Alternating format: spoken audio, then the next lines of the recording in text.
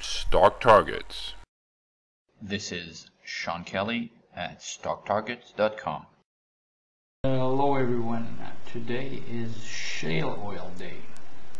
We have received a lot of questions regarding shale oil. Today we're going to tell you that shale oil has low potential. It will not help oil prices. Oil prices will be going up anyway. The oil price is around $103 today on the West Texas Intermediate and about $108 on the North Sea Brent. Can shale oil contribute to more oil production and therefore send the price lower? We say no, it can't. What is shale oil anyway? Shale oil is an unfinished form of oil which is cemented in the rock in a primitive form called kerogen. And here are some additional elements for you. The summary of what we're going to be talking about today is the following. First of all, there's not a lot of extractable shale oil at an economical price. Then, shale oil is expensive to extract. Shale oil is difficult to extract. Shale oil is in operation mainly in the USA and China only, and other countries have low potential or are not interested to produce. A lot of investment is needed for shale oil. The production declines are sharp. The life of the investment is short. The return of the investment is low. The investment payback is uncertain. Some other characteristics of shale oil production are the following. Let's have a look at shale oil reserves by comparison to conventional oil. Conventional oil extracted in red, conventional oil remaining in the ground in yellow, tar sands in light blue, shale oil in dark blue. Shale oil is found mainly in North America and a little bit in China. The other countries which have shale oil have quite small reserves by comparison, can be considered as almost negligible. Here are the reserves for shale. Top right, Russia, 75 billion barrels, United States, 58, China, 32, Argentina, 27, Libya, 26, and the others, 77, for a total of 295 billion barrels. It is to be noticed that the only two countries producing shale oil right now are the United States and China, to a certain extent. The two slices in green. The two slices in red and dark red are the shale oil reserves of Libya and Russia. These two countries right now are not at all interested in exploiting shale oil. They are producing enough of liquid conventional oil. And now, what is the major difference between shale oil and conventional oil? Well, very simply, a conventional oil rig produces close to 85,000 barrels per day in average if you look at all the big oil producing countries. On this table you can have a clear look at what we're saying. The number of rigs in the second column, the production in the first column, and therefore the production per rig per day in the third column. So just by making an arithmetic average, we discover that the average production per rig per day for all these countries is 85,000 barrels. And here is the big difference. A shale oil rig produces close to 1,100 barrels per day in average, not 85,000 barrels. Why such a low production, and why is it so difficult to extract shale oil? Well, here's the reason.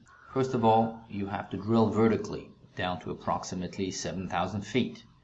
Then drill horizontally over a distance of about 2,500 feet. And thereby aim for a layer of shale which is only 200 feet in thickness. Once you've done that, you will now have to start fracking. The fracking consists of a series of explosions which you are carrying out underground in order to fracture the rock and heat it up in order to pump out whatever can be extracted from this cemented original form of oil, which is kerogen.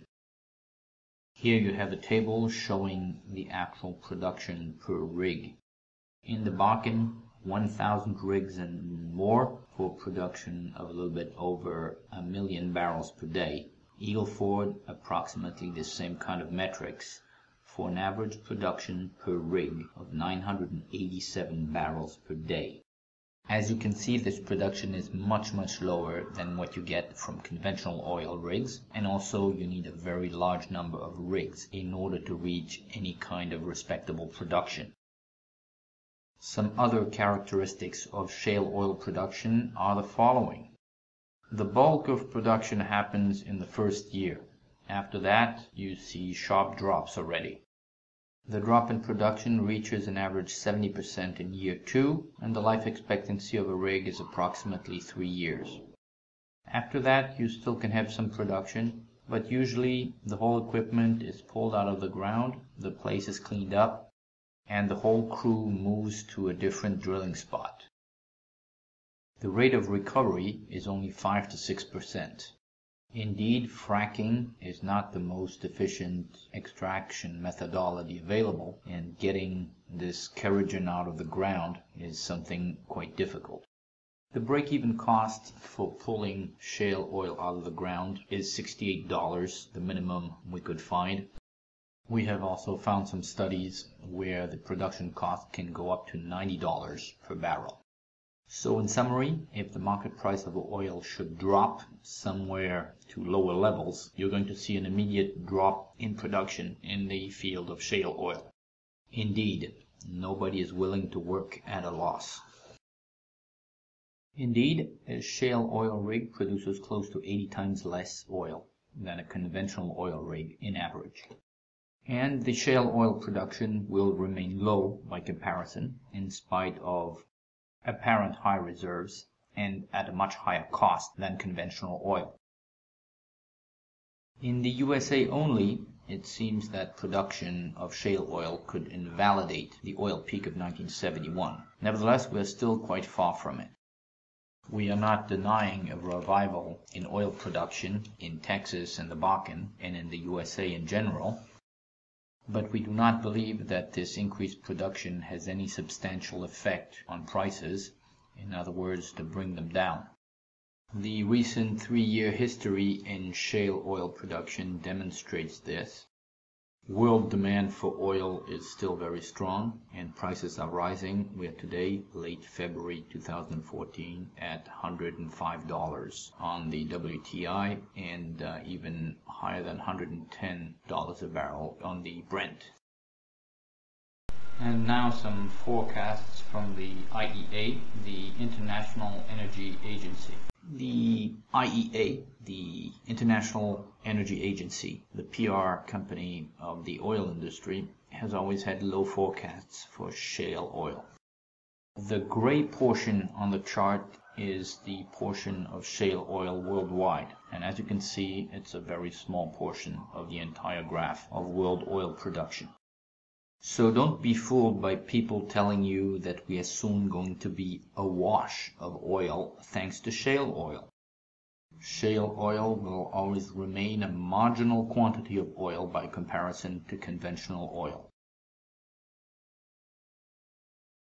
This is Sean Kelly at stocktargets.com.